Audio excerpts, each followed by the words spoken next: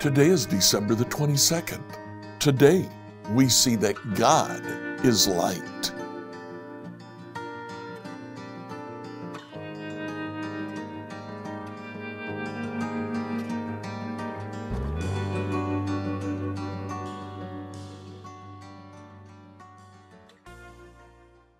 Today, as we read through the Bible in a year, I'd like you to begin to read the book of 1 John. Just read the first 2 chapters today. That's a very short reading. You should enjoy it. 1 John is a collection of sermons that John has linked together. Now, there is a pattern that he follows, but the structure is fairly loose. Now, in this letter, John starts by saying, chapter 1, verse 5, this is the message we heard from Jesus, now declare to you. God is light. There is no darkness in him at all. Have you ever seen the yin-yang symbol? It's 2 paisley-like figures that interlock with each other. One is black, one is white.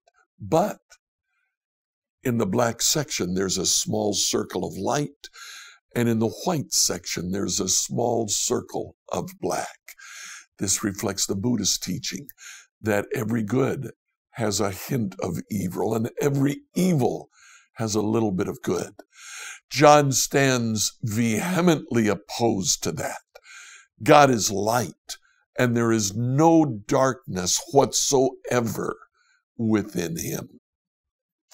Second thing that John says, his second sermon, begins in chapter 2, around verse 3. We are told simply to obey God. The third sermon begins in 2:7, and here it's one of John's favorite sermons, love one another. And then finally, in 2:15, John says, love one another, but don't love the world. Enjoy today as you read 1 John 1 and 2. 1 John 1 through 2, New Living Translation. 1 John 1.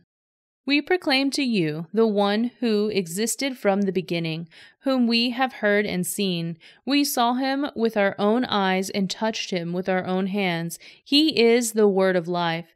This one who is life itself was revealed to us, and we have seen him, and now we testify and proclaim to you that he is the one who is eternal life. He was the Father, and then he was revealed to us. We proclaim to you that we ourselves have actually seen and heard, so that you may have fellowship with us. And our fellowship is with the Father and with his Son, Jesus Christ. We are writing these things so that you may fully share our joy. This is the message we heard from Jesus and now declare to you. God is light. There is no darkness in him at all. So we are lying if we say we have fellowship with God, but go on living in spiritual darkness. We are not practicing the truth. But if we are living in the light as God is in the light, then we have fellowship with each other, and the blood of Jesus, his Son, cleanses us from all sin. If we claim we have no sin, we are only fooling ourselves and not living in the truth. But if we confess our sins to him, he is faithful and just to forgive us our sins and to cleanse us from all wickedness. If we claim we have not sinned, we are calling God a liar and showing that his word has no place in our hearts. 1 John 2. My dear children, I am writing this to you so that you will not sin. But if anyone does sin, we have an advocate who pleads our case before the Father. He is Jesus Christ, the only one who is truly righteous. He himself is the sacrifice that atones for our sins, and we can be sure that we know him if we obey his commandments. If someone claims, I know God, but doesn't obey God's commandments, that person is a liar and is not living in the truth. But those who obey God's word truly show how completely they love him. That is how we know we are living in him. Those who say they live in God should live their lives as Jesus did. Dear friends, I am not writing a new commandment for you. Rather, it is an old one that you have heard from the very beginning. This old commandment to love one another is the same message you heard before, yet it is also new. Jesus lived the truth of this commandment, and you also are living it. For the darkness is disappearing, and the true light is already shining.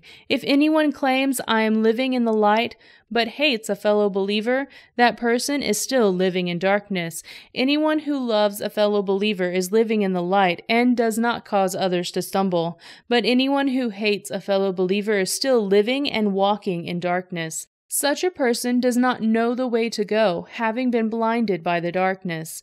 I am writing to you who are God's children because your sins have been forgiven through Jesus. I am writing to you who are mature in faith because you know Christ, who existed from the beginning. I am writing to you who are young in faith because you have won your battle with the evil one.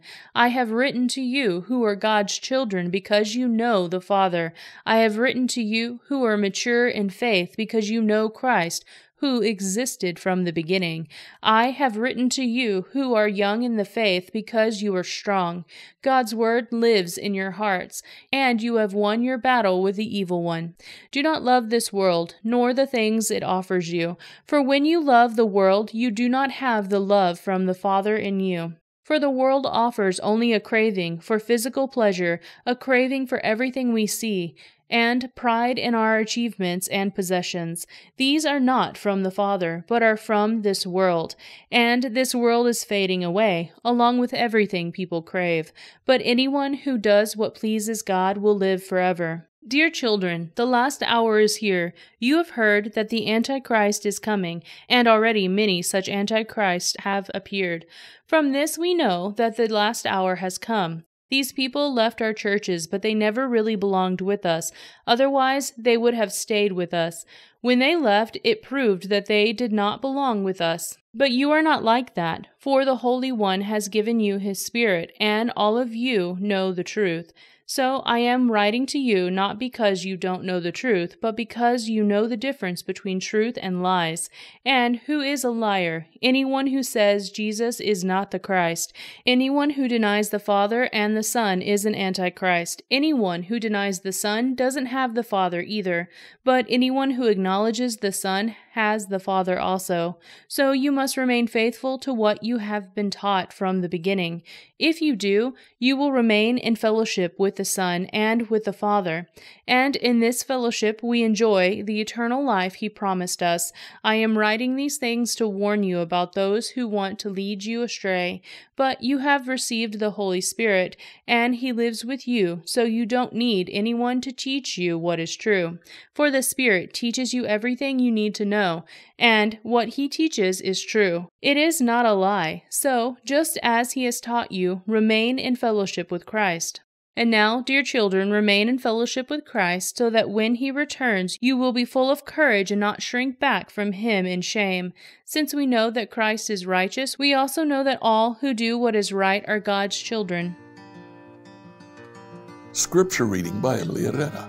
Like, follow, and subscribe to this devotional on whatever platform you use to listen to it. Email your questions to us at questions@becomehope.com. Tomorrow, we'll see that God is love.